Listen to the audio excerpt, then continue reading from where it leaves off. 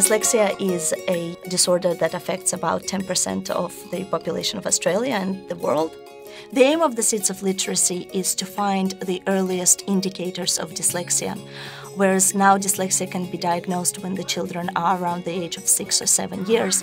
We are looking at it in the first months of life, so we're hoping to find those indicators at this time. Look!